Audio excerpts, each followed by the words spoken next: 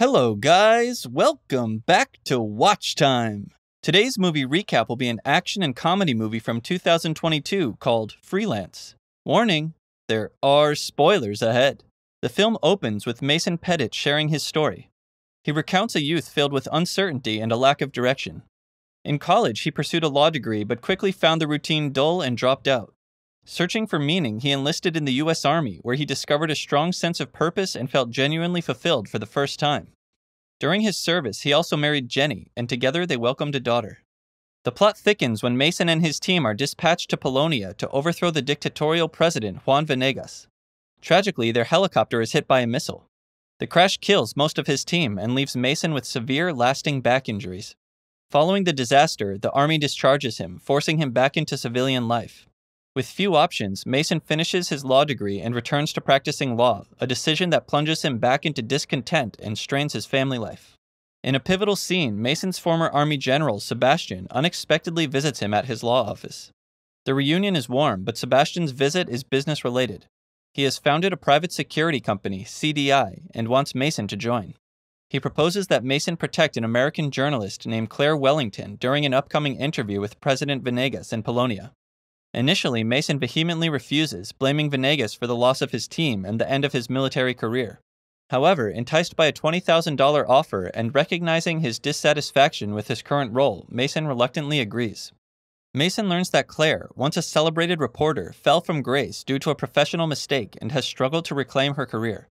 This interview with Venegas represents a significant opportunity for her comeback. That evening, a domestic conflict erupts when Mason discovers that following his advice, his daughter struck a peer at school. Jenny, distraught over their daughter's actions and Mason's general unhappiness, expresses doubts about their future together. She announces her intention to move in with her parents. Mason interjects, deciding he should leave instead. He informs her of his new job as a security guard, which only fuels her frustration.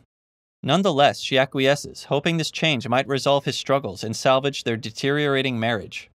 The following day, Mason meets up with Claire and they set off for Polonia. During the flight, Mason views some troll videos about Claire, catching her attention. She confronts him, fearing mockery, but he reassures her of his respect. Claire confides her ambitions to restore her professional reputation, emphasizing the rarity of her upcoming interview with Venegas, who hasn't spoken to the media in a decade. Upon landing, President Venegas welcomes them warmly, complimenting Claire's looks and kissing her hand, much to her discomfort.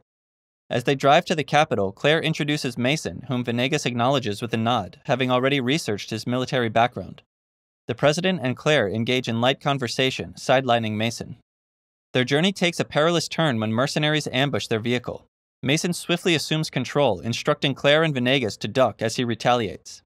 His actions lead to a vehicular crash, but ensure the assailants are neutralized. Emerging from the wreckage, Mason's combat prowess leaves both Venegas and Claire astounded. While Venegas lavishes praise on him, Mason's frustration peaks. He insists they depart immediately, prioritizing safety over the interview. Claire protests, viewing the interview as a critical milestone for her career, but Mason counters, stressing the importance of her safety above all.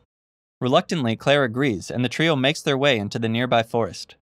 From there, Mason contacts Sebastian, informing him of the ambush and his solo efforts to stop the attackers, leaving Sebastian shocked at the turn of events. Mason quickly informs Sebastian of their predicament in the forest and requests extraction. Sebastian promises that a helicopter will soon arrive with reinforcements. During this conversation, President Venegas asks to use the phone and contacts his nephew, George. George, shocked and fearful upon hearing his uncle's voice, had assumed his assassination plot via the mercenaries had succeeded. Venegas confronts George about the attack, revealing his awareness of the betrayal, but noting that George was merely a tool manipulated by higher powers. Venegas then proposes they head toward the capital. However, Mason interrupts, stating that they are about to be rescued by a helicopter and will soon depart. He then leads Claire away, leaving Venegas behind. As they wait, Claire pleads with Mason to allow her to complete her interview with Venegas. Mason, prioritizing her safety, dismisses her requests. Just as they spot the helicopter and feel a wave of relief, their hope turns to horror when armed mercenaries emerge from it and open fire.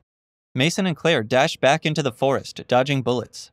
With his military skills still sharp, Mason neutralizes most of the attackers and, in a desperate move, manages to shoot down the helicopter, stopping the assault. While Mason successfully dispatches most of the mercenaries, one of them catches up and brutally assaults him. Just as the mercenary is about to deliver a fatal blow, President Venegas unexpectedly intervenes and shoots the assailant, saving Mason. Soon after, George and his cohorts arrive, dismayed by the sight of the downed helicopter. The leader of the mercenaries, Cohor, arrives and berates George for his failure to assassinate Venegas. George tries to defend his actions, but Cohor, furious, threatens dire consequences if George fails again. Meanwhile, Venegas brings Mason and Claire to his hometown, where he is well regarded by the locals.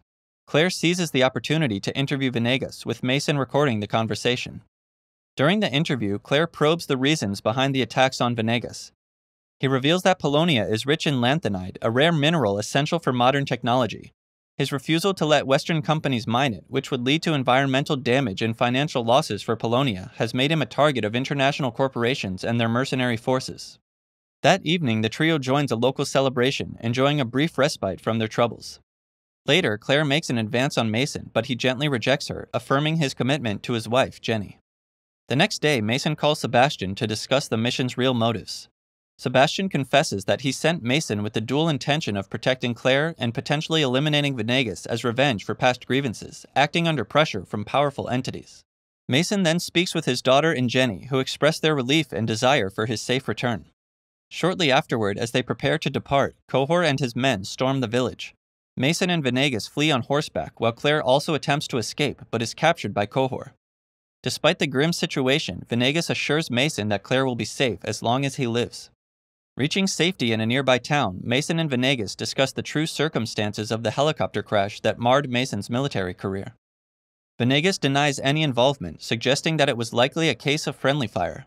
He reveals his awareness of the assassination plot against him, indicating that Mason's mission was not a secret to him. This revelation adds complexity to Mason's mission, forcing him to reconsider his allegiances and the next steps on this perilous journey. The next morning, as Cohor and his troops descend on the town, Mason devises a plan to trade Venegas for Claire's safety. Venegas steps forward, appearing ready to surrender. Suddenly, the scene shifts dramatically when thousands of locals flood the streets, rallying to protect Venegas. With the mercenaries hired solely to target Venegas and unable to attack the civilians without repercussions, chaos ensues. Seizing the moment, Venegas, Mason, and Claire escape through an underground tunnel, leading them into the presidential palace. Inside the president's office, they encounter a frightened George, who is stunned by his uncle's unexpected appearance. Claire begins to live stream the encounter on her phone. Venegas reassures his nephew, proposing they work together to safeguard their nation. Moved by his uncle's words, George tearfully embraces him, apologizing for his betrayal. The reconciliation is short-lived as one of the generals bursts in and fires at Venegas. In response, George shoots the general, who returns fire before both succumb to their injuries in a brief but fatal exchange. Miraculously, Venegas survives, thanks to a bulletproof suit he was wearing. As Venegas mourns his nephew's death, soldiers surround him, their weapons drawn.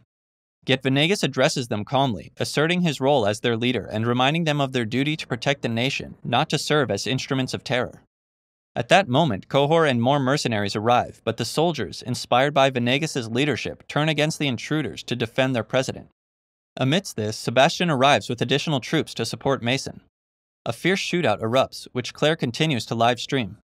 During the melee, Cohor confronts Mason, boasting that he was behind the helicopter attack that had nearly killed him years before. Enraged, Mason engages in a violent struggle with Cohor.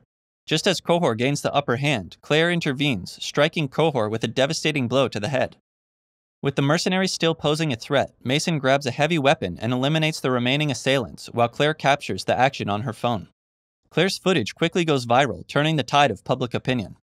In the aftermath, President Venegas holds a press conference where he announces his resignation and the scheduling of democratic elections for the following year. In the final scene, Mason returns to the U.S. and reunites with his family. He apologizes to Jenny, expressing his commitment to mend their relationship. Checking his bank account, Mason is stunned to find that Venegas has transferred $5 million to him as a token of gratitude. With a newfound sense of purpose, Mason decides to focus on spending more quality time with his family, cherishing the life he nearly lost. Thanks for watching. Don't forget to give a thumbs up and subscribe. Take care, and see you next time.